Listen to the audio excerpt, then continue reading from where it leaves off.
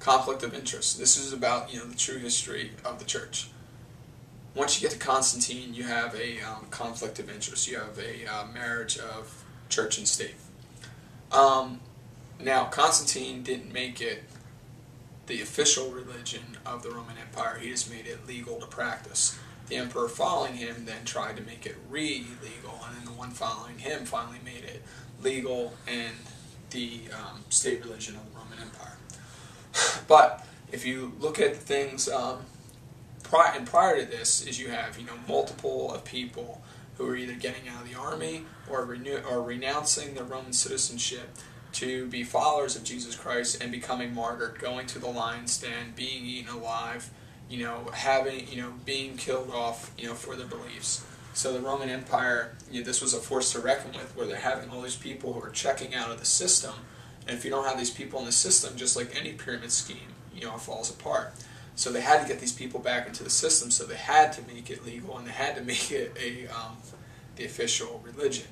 Otherwise, their system was going to crumble and fall apart because of the popularity and the growing of people believing this, even though they're getting killed.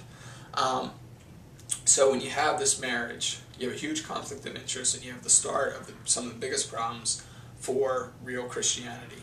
And why real Christianity has always been underground, has always been off the radar, and always against every part of the world system.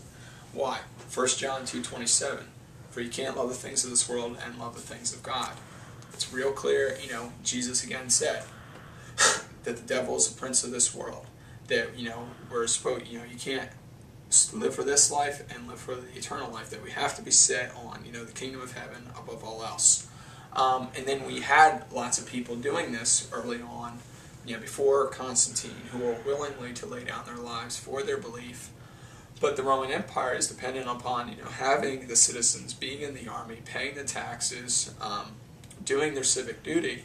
If they're getting outside of it because they're looking for this kingdom of heaven, then your Roman Empire is going to fall apart. Again, they have to get these people from stop getting martyred, from these people stop checking out of their system, or else their system is going to fall apart. Now, in a lot of ways, it surely does fall apart, once, the Visigoths and everything come in and attack them. But it probably would have fell apart even faster if they would not have, bridged, made Christianity the official religion. Now, the Romans had no problem with having different types of gods, just as so long as they just add them to their collection of gods. The problem became when they were saying, this is the only God, we won't worship your other gods, we're not going to worship Caesar as God, Jesus Christ is God, you're not, and you can kill me. That one wound up becoming a problem. And then this is also when you find out, most of the things like Christmas, Easter, are all picked on pagan dates and around pagan rituals. December 25th was most likely not when Jesus was born, and the word Easter comes from, what's it? Ishtar. Ishtar, and that's where you get, the bunny rabbit and the eggs and all these things that have nothing to do about the resurrection. Also, once you get the establishment of the Catholic Church, they picked it so that, the resurrection of Jesus should be right after the Passover.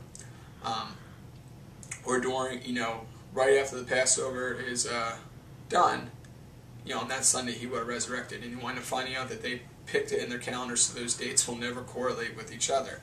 But it's always, another Sunday. So, you have,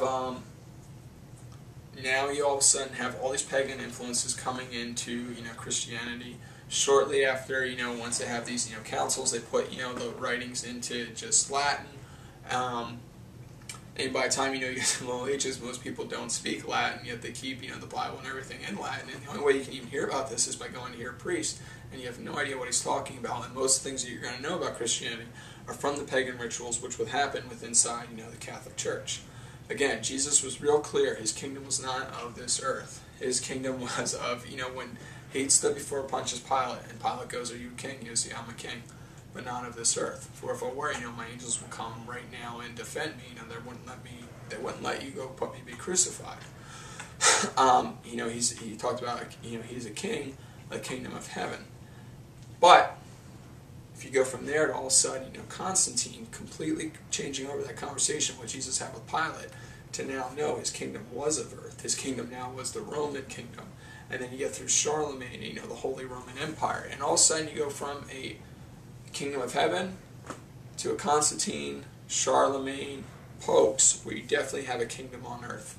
And Jesus was real clear his kingdom was never going to be here on earth, that the prince of this world is the devil and is Lucifer. And that's why you find up all these satanic and Luciferian things in with, the established church, in with, like the Catholic Church, and why, that Christmas would fall on a high pagan holiday, or the same thing with Ishtar, being for Easter. And I think this was so hard for people to sometimes see, is, when they hear Jesus' message versus, their daily lives.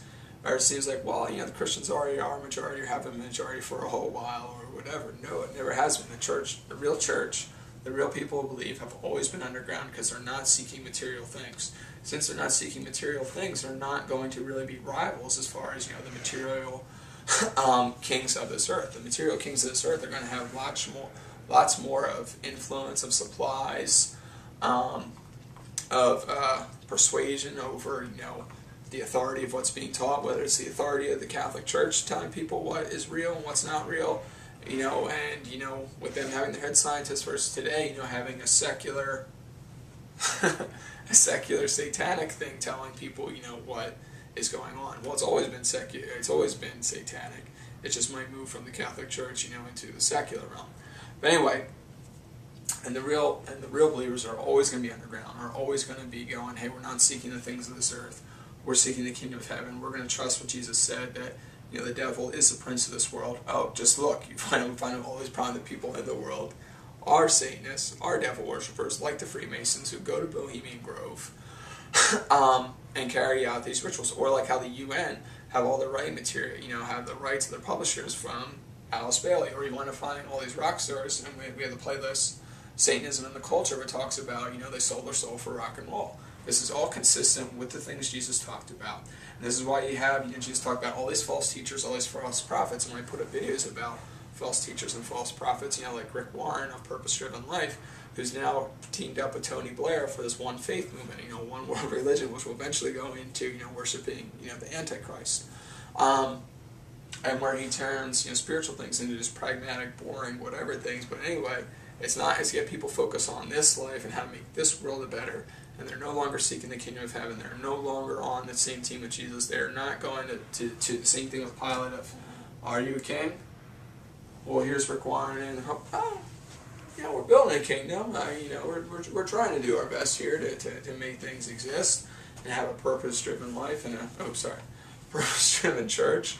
And it's okay to have a kingdom here and trying to do our best here. That's completely stark contrast with Jesus when he says, when he's talking to Pilate, and he goes, look, you got no authority over me. My kingdom's not here. My kingdom is the kingdom of heaven. The devil's the prince of this world. The devil offered me every single, key to every single kingdom, and I rejected it because I'm not looking for this. I'm looking for the kingdom of heaven, which comes after this world has been thrown into, the lake of fire. Paraphrase. Anyhow, this is the true history of the Christian church. It's always been underground. It will always be seeking the things of the kingdom of heaven. It will not be seeking the things of this earth. If you're involved in seeking the things of this earth, then you're glorifying the prince of this world, and that is Lucifer, and that is the devil. And you're not seeking Jesus Christ, and then he probably will tell you, away from me, I never knew you. Hope this helps. Take care.